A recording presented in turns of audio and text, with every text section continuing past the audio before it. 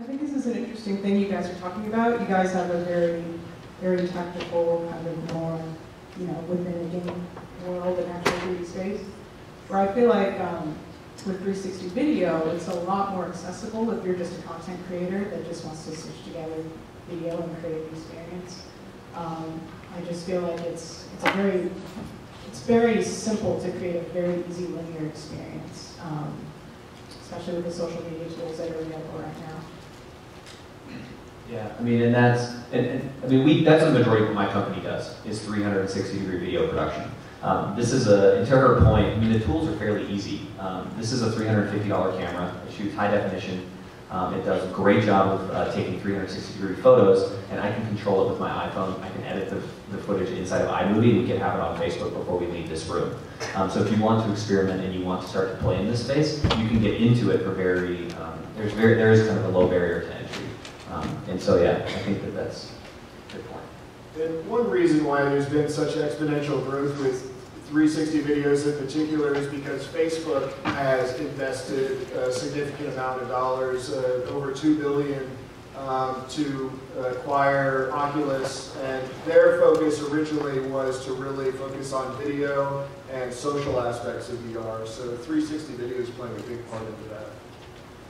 I would like to kind of see some of this stuff, and we've got the bit.ly up here, and I'd like to kind of go through each project. I mean, we don't have to go through every single second of it, but just so people can get a sense of what we're talking about, if you press that bit.ly link, and if you have it at your devices, maybe we could go, Ricky, is there one of those? We could do the Cat Factory one. That's a good case proof point. So if any of you guys are familiar, Capital Factory is it's a big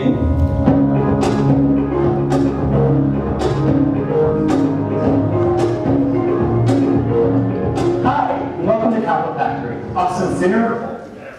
That sounds absolutely horrendous. So I know it doesn't normally sound like that, I promise. Okay, so Capital Factory is a big entrepreneurial co-working space in Austin.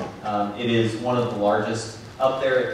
It's arguably probably responsible for the big entrepreneurial kind of vibe that is existence in Austin. This is started by a gentleman named Josh Baer. He's done a lot of really good things for the Austin community. So what they were looking for is there's quite a bit of, this is a good case kind of study for us about proving ROI, return on investment, for a company like Capital Factory. If you guys are familiar with stuff like WeWork, or TechSpace, these are a lot of these entrepreneurial co-working spaces where when you go and start your company and you realize that office space in downtown locations is incredibly expensive, you can get into these types of places and have secretaries, free snacks, conference rooms to try and impress folks, snacks, sometimes free beer, and you can get into it for starting at a few $100 a month. So they're a great kind of tool for folks. So what they were looking to do, Capital Factory was trying to kind of set themselves apart from other entrepreneurial co-working spaces in town. And if you follow that bit.ly link, I see someone right here moving her phone around, this was designed to be distributed on Facebook for mobile users. So the best way to watch this video is to watch it on your mobile device, because you can actually interact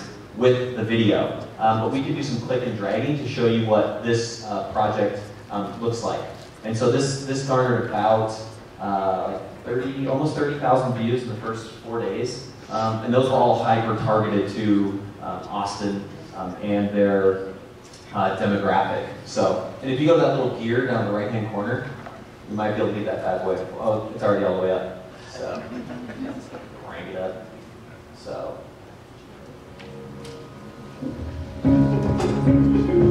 And if you can still hear me over the video, right? Some of the idea here was we wanted to show off the co-working space. Welcome to Capital Factory, Austin's center of gravity for entrepreneurship. Located in the heart of downtown Austin, Capital Factory has 55,000 square feet, is home to hundreds of companies, and hosts almost 1,000 events every year.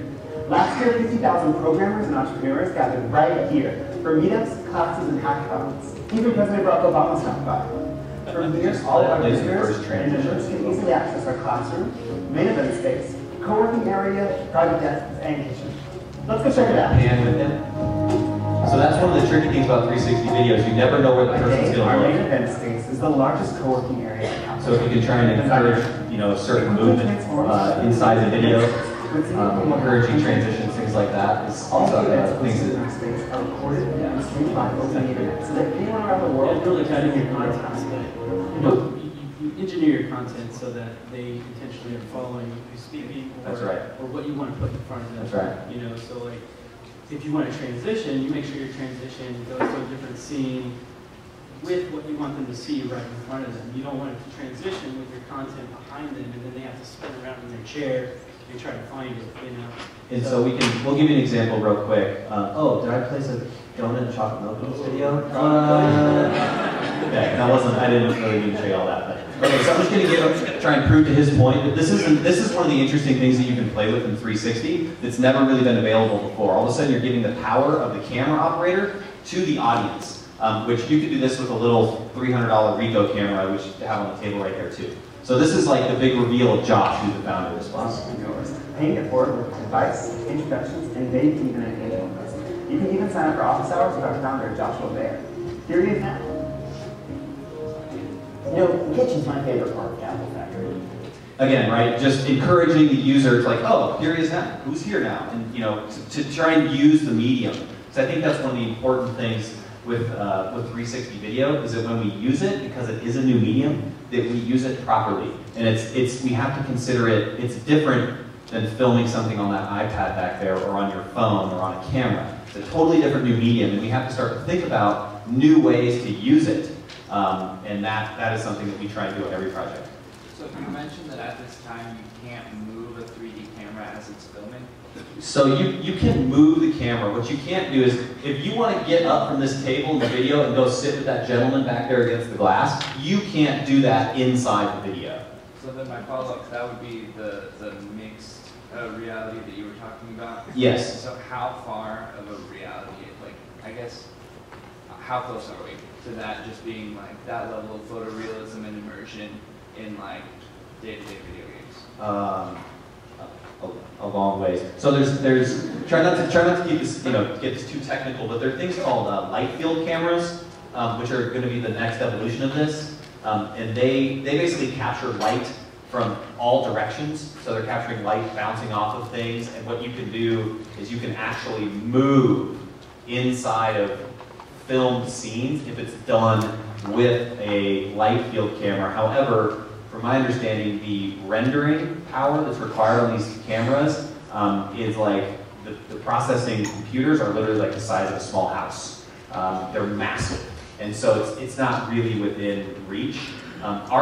This video here was rendered out at 8K resolution. And so even that, like we had to build custom computers with a graphics card that was only 4 days old from NVIDIA that allowed us to even be able to like render this out and play it back without it lagging. And this is 8K, and I think what they claim, photorealistic human eye is going to be like 32 or 64K. So imagine, whatever that, I don't know what the math is on that, but 35 4K TV, that much resolution. I feel like they're getting pretty close with photogrammetry though. Yeah, they are. They're basically scanning a space through high resolution digital SLR photos and then basically texturing the 3D rendering of that space with those photos. So there's a couple experiences on the ride. I don't remember exactly the name of it, but there's one where you're like in the Netherlands in the mountains, and very quickly you kind of forget that you're in this headset, and it becomes very real.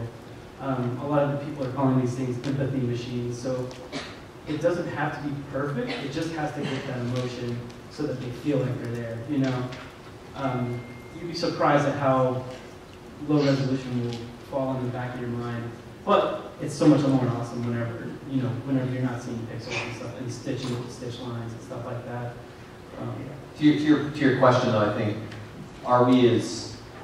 when is the Adobe Premiere, kind of that easy workflow for 360 video VR experiences, photogrammetry, all of that going to exist?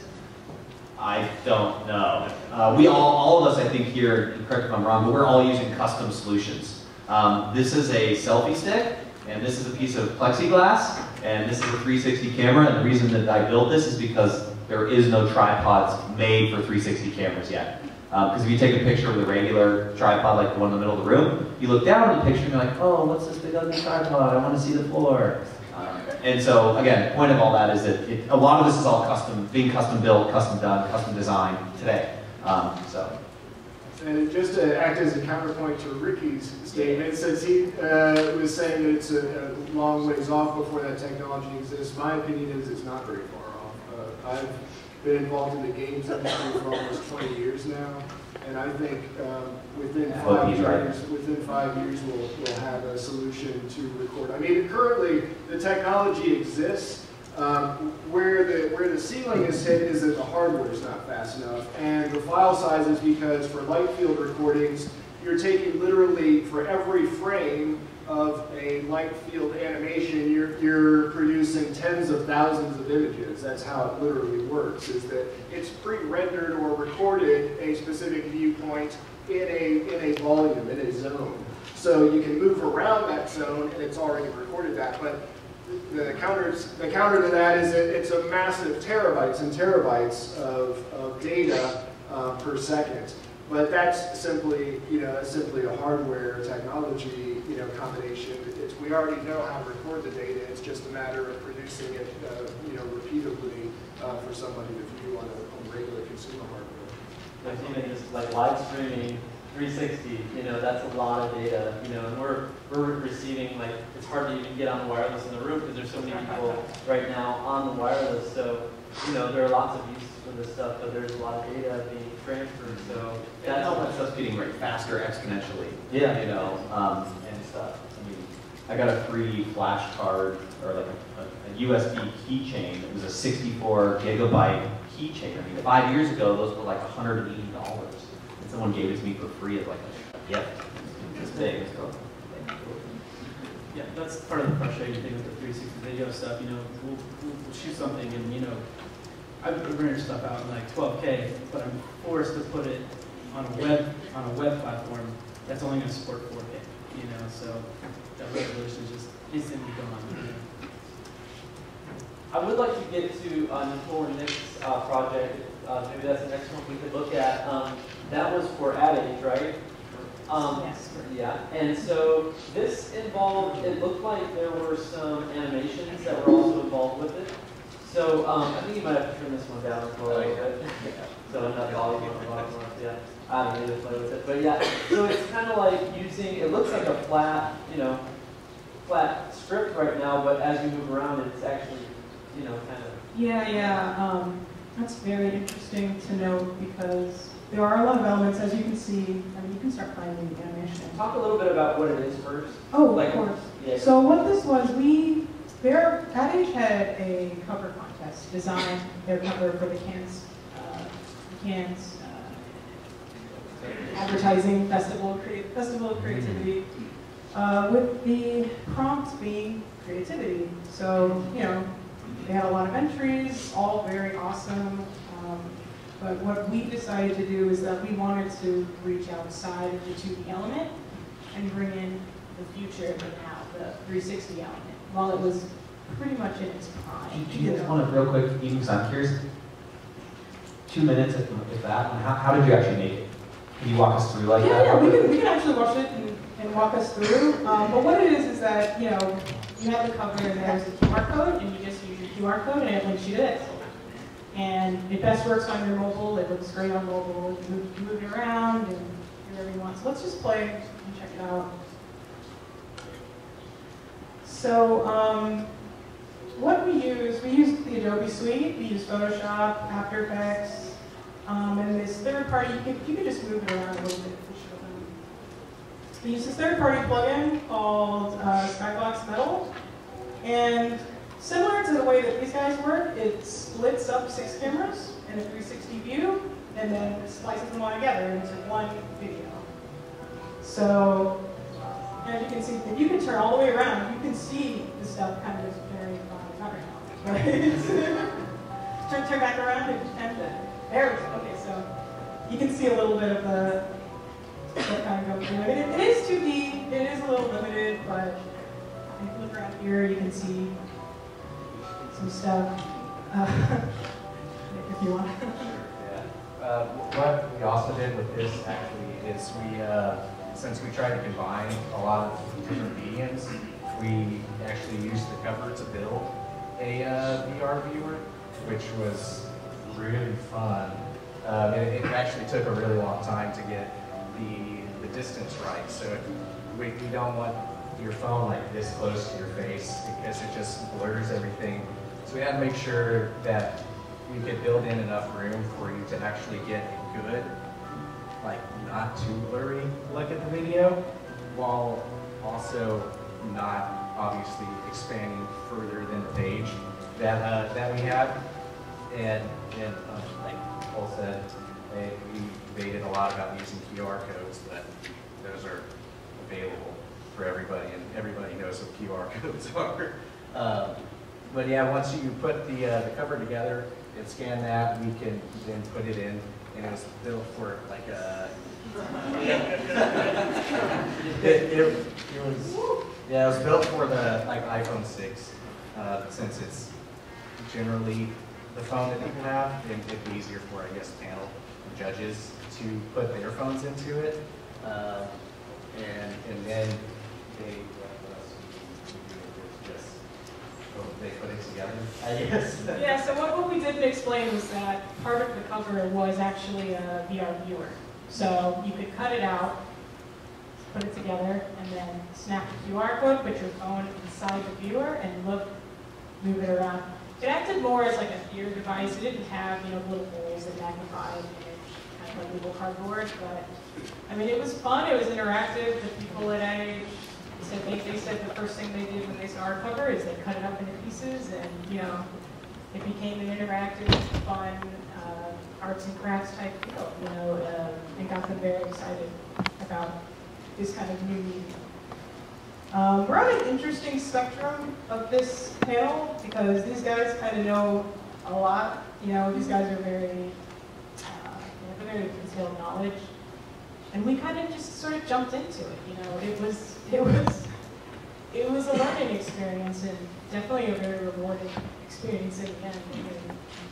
Yeah, it's funny because probably none of you were really into this stuff a year ago. It's very new, and that's what's very exciting about it is nobody wrote a book on this stuff. We're trying to develop classes for it because people get into space and have to learn on their own. I know I'm experimenting all the time, but I think this MO in the digital world that you have to continually learn. You can't be trained for a job for a week and then go work it for 30 years. It's a constant state of learning and, finding new ways to hack your way through this kind of stuff.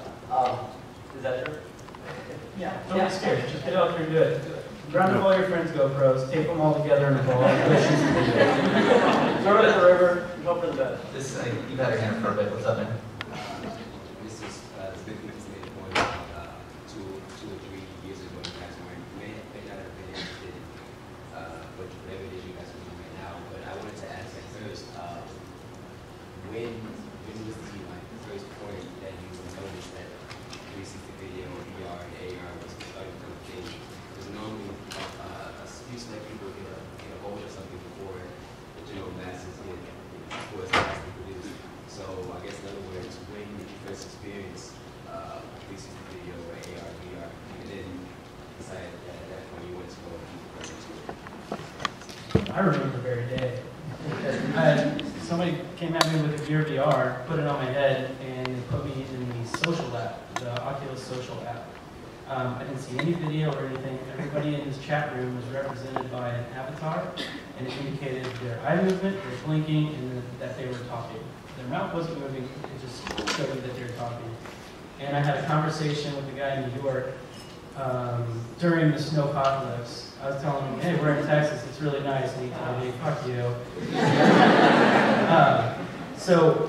And I had this very real experience with someone on the other side of the country with no physical representation of what he looked like, who he was. All I needed was the core mechanics of conversation. Head movement, eye movement, and knowing that they're talking. It was amazing.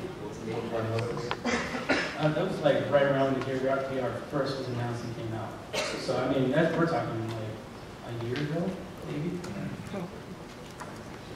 For me, how I was saying earlier, sometimes things clients just come up, and sometimes you work some long hours.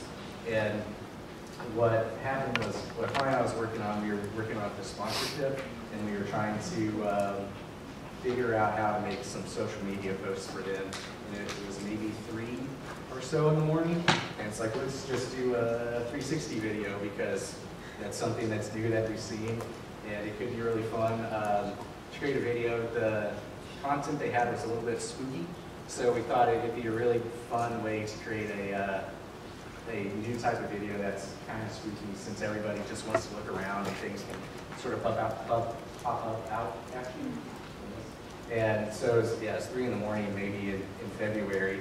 And then since Nicole is the After Effects person at the agency, just pretty much did us like, hey Nicole, there's a project we're gonna need you for. And I guess for her it was the day after my 3 a.m.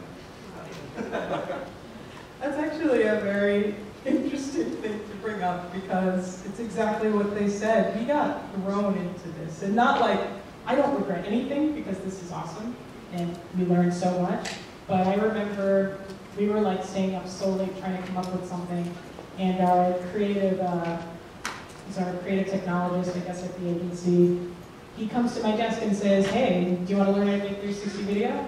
And within maybe 10 minutes, I had the tools to make my own 360 video. So, and now I've done what, maybe about 4 or 5 videos for the client. Yeah, so it's extremely experimental. It's extremely, I mean, staying up late trying to figure out exactly how the heck this stuff works. The rendering, you know, as I said earlier, my God, like, if you don't have a computer built for this thing, you better watch out. So, yeah. I'd like to hear what you guys think of, like, what's the future of this stuff? Is this a fad that's going to kind of fly by night, you know, or is this going to be like the next big thing, or is this going to be just a niche, like, market? Like, where is this going to fit, do you see, in the next 5, 10 years? I think this is a prototype. I think a part of me feels that, you know, 360 maybe not be as popular, like it's kind of like it does seem like a phase, like a teenager phase, but I feel like it's going to kind of go into adulthood, maybe merge more with more interactive mediums and become something entirely, kind of like Pokemon, evolve. I guess I probably agree. I think it's all a stepping stone to augmented reality. You know, think about Tom Cruise film Minority Report, when he's computing in augmented reality, right? He's dragging things and all of that. I think that's where this is all going. But I believe personally that this is all a stepping stone to training the consumer on how to interact with media in a whole new way. Because it took a long time to, you know, I remember 20, 15 years ago, however long ago, when you know, I was taught in school, I was one of the first kids in my school to have a keyboarding class. And we were all like, keyboarding, what is this? This is stupid, I'll never need this. And now it's like, wait, you got taught how to keyboard? It's like, yeah, they taught us how to do that, right? And it was the same thing with mobile devices, right? I mean, 15, 20 years ago, you know, my dad, for instance, he had a technology company. And he was, you know, fixing computers and typewriters and printers. And he was like, oh, cell phones, why do I need a cell phone? And now he runs his entire company off of his cell phone. But we have to train consumers on how to use and how to interact with new technologies. And I think that interactive media, photography, 360 video, etc., and even virtual reality is a stepping stone on how we are going to teach the next level of consumer on how to interact with media in a whole new way. Because if we were to give someone a very, very advanced pair of like augmented reality contact lenses tomorrow, I don't think we would understand how to use it best. We wouldn't understand how that technology interacts with the world as it should. It's an evolution. And so I think this is a stepping stone on that world of evolution, right? We started with our media way, way out in front of us, and it's gotten closer, and now it's here, and now it's going to go here, and then it's going to go even closer, and it'll just be an overlay over our reality. And so anyway, that's... Well, I mean, I've been seeing, you know, this sort of buzz created by virtual reality for several years. I think the first demo that I got of VR was at the American Film Institute about 15 years ago. They ran it off of huge silicon graphics, military-grade Onyx station, and it was just a really blocky kitchen that updated like once every 10 seconds, and the thing weighed about 300 pounds that you put on your head. But you know, we've gone through several iterations where it's built up momentum, and then the technology hasn't been there quite ready for it. And I think that one thing that's different about the VR of today is that finally the technology has caught up to the dream, to the realization of that. And you have major companies getting behind it where, you know, for the first time in history, you have Sony and Samsung and Facebook and Google and all these multi-billion-dollar companies putting significant investments behind it. And it's because that they see the potential of it. So even though right now the marketplace might not fully exist or be matured, these companies are betting heavily that there will be a market in not just entertainment, but also in education, research, you know, multiple verticals.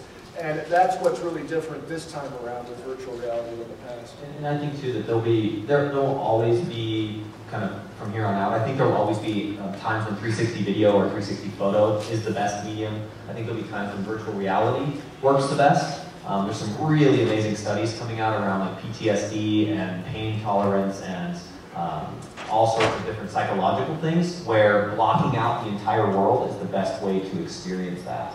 But I think that in the long run, even though those technologies will have their place, I think it's all a gateway to augmented, high-level augmented reality.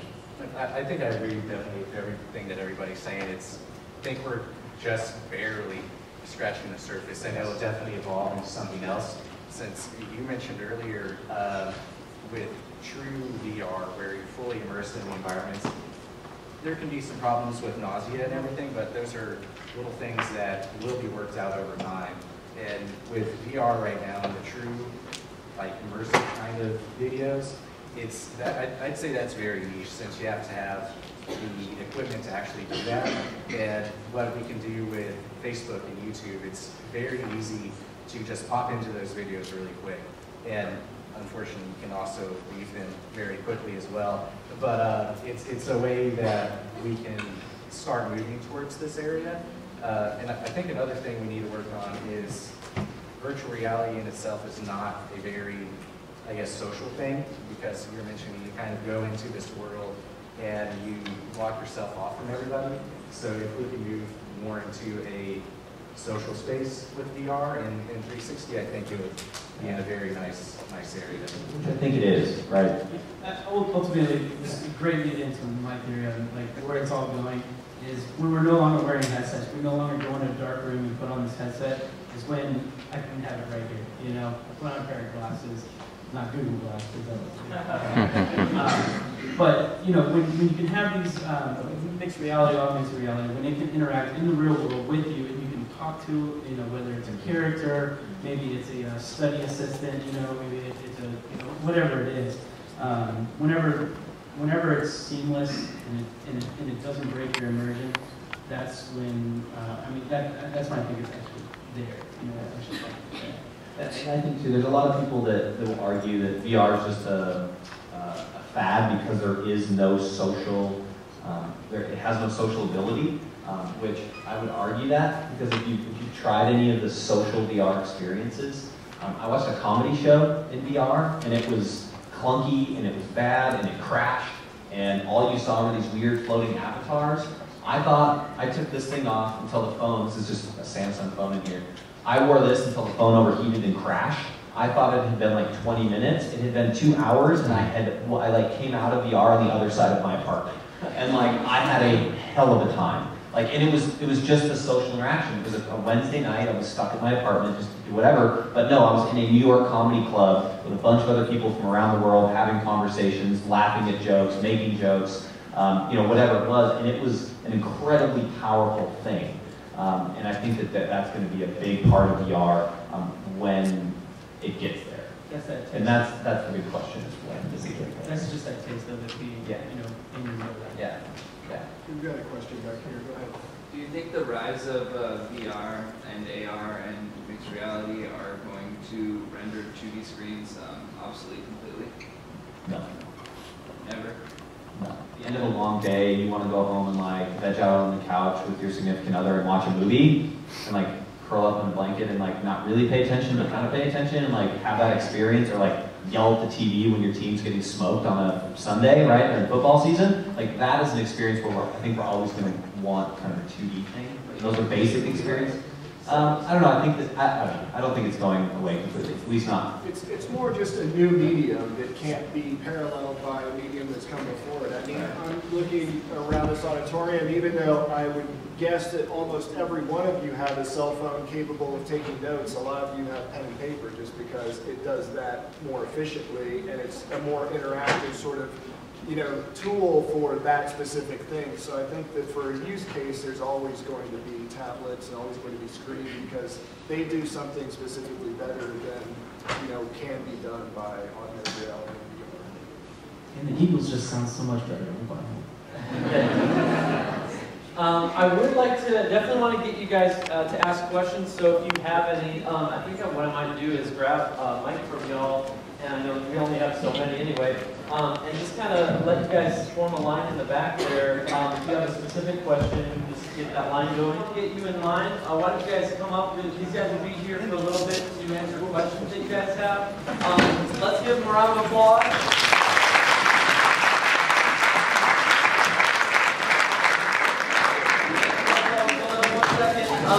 This is a brand new money kind of field, so there are lots of opportunities to talk about, get involved. One of them is cost.